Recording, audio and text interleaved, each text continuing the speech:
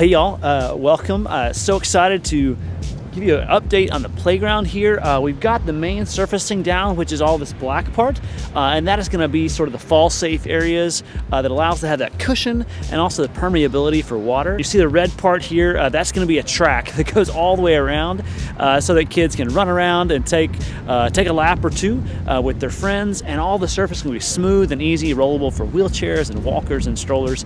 Super excited for that. The final color of the top is actually going to be blue, and so Replay, the team that's been out here, has been doing a great job of working on it, and next week they're coming back out to sort of finish that part of things, weather permitting, but we're really excited to have all of this installed. It's still not open yet, so if you're out here you can look, but please don't walk on this. We don't want to damage anything before it's all finished and ready. We've talked with our team who's helping design and implement this plan, and we're gonna have a big grand opening once all this is ready, and you'll be sure to know about it, from the church to social media to all the neighborhood here at Oak Grove.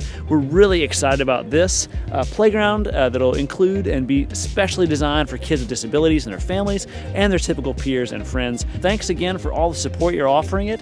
If you want more information or you want to give the playground, you can do that at ogmc.org/playground, or go ahead and go to the donate page at ogmc.org/donate. Thanks for watching this update, and we're super excited for this. So if you have any questions, reach out to me or anybody else on the team.